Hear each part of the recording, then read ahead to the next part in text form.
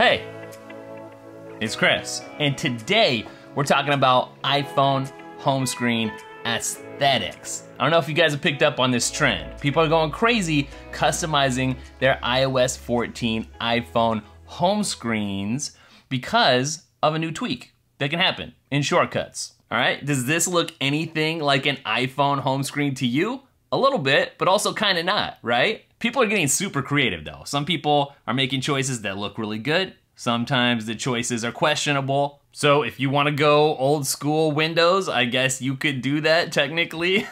Wow, that's actually a little bit nostalgic, you know?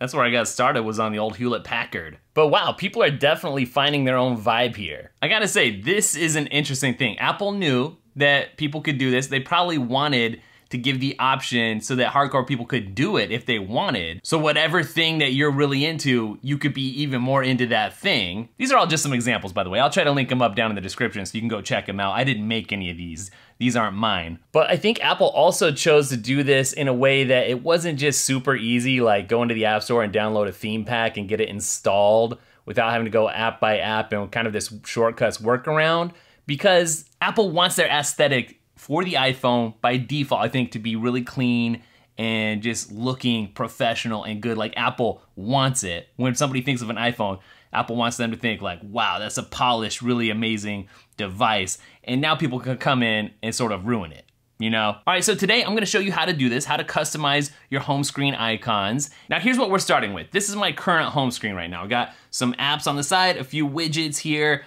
It's pretty basic, straightforward, standard. If I swipe over, I got a music page here too with some SOAR widgets, S-O-O-R. I know I'm pronouncing that probably wrong. So I got my quick access to Hulvey and some magic playlists and some favorite music. And then if I swipe over, I got my app drawer here with all my different apps that are auto-sorted. That's the default iOS 14 experience, right? That's what the average person is going to have. But if you aspire to not be average, which is a good thing, then you can find an icon pack or you can design your own icons for all your different apps. They're showing up on Etsy. Here's a sample Etsy page with a kind of a newspaper, black and white, monochromatic theme. And that's just selling for less than $5. Not too crazy. I'm gonna be using some app icons that I got from iOS14icons.com. Whoever owns that site, you're welcome for the shout out because you're probably about to get some traffic. Because there's two minimalistic, really nice, clean, straightforward icon packs on here. A dark icon set and then a light icon set. And these are each $6 for the download. So this site has a Gumroad store set up. So once you pay, this is what you get. You hit download, I already did that. So after the download from this particular site, I got 2 zip files here. And once I unzip that, I can come in and I can just see a list of all the icons that I've got here.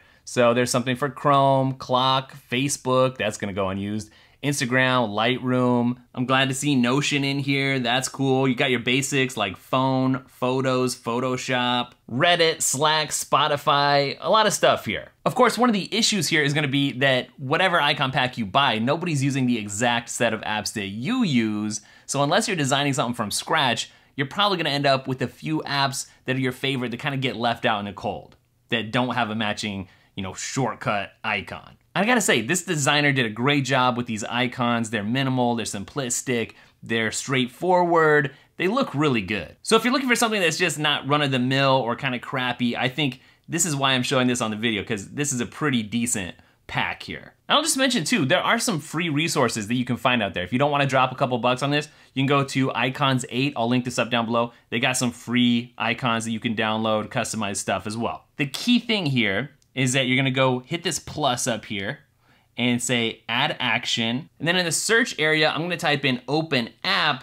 and find this action here, open app. So then you're gonna see this option here to choose the app. And the first app I'm gonna do is Notion because I saw that there was an icon for that. And then I'm gonna come up here and tap the 3 dots and I'm gonna give this shortcut a name and I'm gonna call it Notion, obviously. Say add to home screen again. This is where the magic happens. This little icon right here. So if I go ahead and tap on that, I can say take photo, or choose file. Now because of the icon pack that I'm using, I'm gonna hit choose file because I downloaded that zipped file. So the interface makes it really easy. I just search for icon. I got my 2 packs that I just downloaded right here. So I'm gonna choose from the dark set first. Here's all my icons I can browse through. There's my Notion icon. I'm gonna find it it's now switched, and boom, there it is, living up in the top left-hand corner there, and it's looking absolutely amazing. So now that's just been added to my third home screen here. And so now that you guys know the basics of how to get this set up, I'm just gonna go through and add a bunch of these in, and then we'll pick a background and look at the before and after. It's gonna be mind-blowing.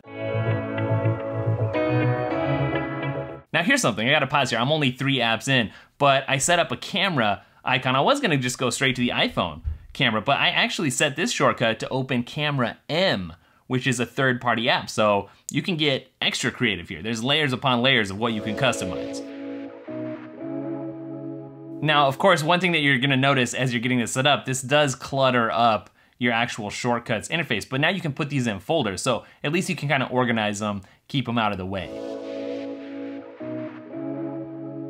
All right, here's where I'm at so far. I got several apps added. I got my dock all squared away down here. The next step for me is to find a super minimal white background. And I'm just gonna use the Unsplash app here and do a search for white minimal and see what that brings up. Because the thing is, I want the black icons to really pop and stand out. So this is gonna be the best bet for that. And honestly, this first result isn't bad. There's just so many to choose from, you know, you can't really go wrong. All right, so I found one I liked here, just really simple with some basic lines. So I'll just hit download on that. But I'm only gonna set the home screen because I like the lock screen to be a little bit different. And wow, there we go, look at that pop. That is insane. You know who I feel like right now? Oliar. Yep. All right, so this is already looking amazing, but I'm not done yet. I wanna show you guys a widget, or actually I should say an app. It's not a widget, but it's an app that lets you make a widget called Widgetsmith, and it lets you create a small, medium, or large widget and totally customize it. So I'm gonna come in here and add a medium widget. Okay, and you got several different customization options. I'm just looking for something really simple, so I'm gonna get this clock right here. And you can come in and customize all kinds of stuff like the font and everything, but I like that one. I'm just gonna leave it. You know what? No. I'm gonna come with New York over here. That looks a little bit better. All right, so I got that all set up. That's gonna look good. So to add it, I'm gonna come in here in this blank space, just long press, come up here and hit this plus icon. Then I'm just gonna scroll down to the bottom here and hit Widgetsmith. Then it's just a matter of checking out which size that I want. So I created a medium, so that's what I'm gonna add.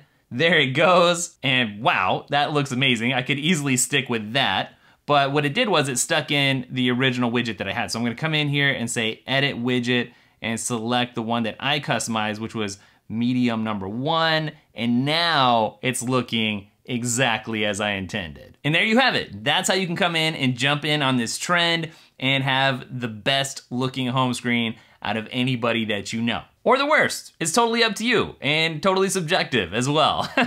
Wow though, have you ever seen an iPhone home screen look like this without a jailbreak?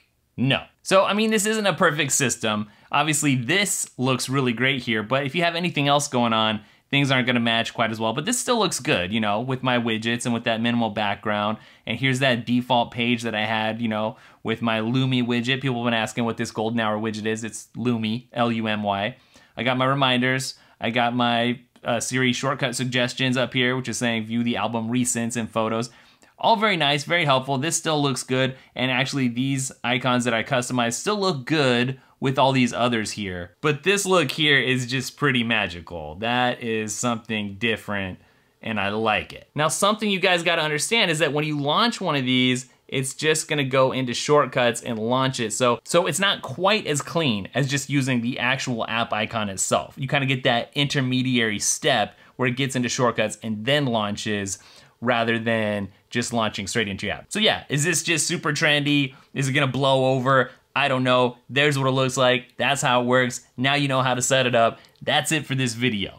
I hope you guys liked it. Let me know what yours looks like on Twitter. I'm at DailyTech, spelled Daily T-E-K-K. You can also check me out on Instagram, same handle. And don't forget, you can check out the Daily Tech After Party every Friday. That's our podcast. I hope to catch you there. This was fun, but I'll see you guys in the next video. Later.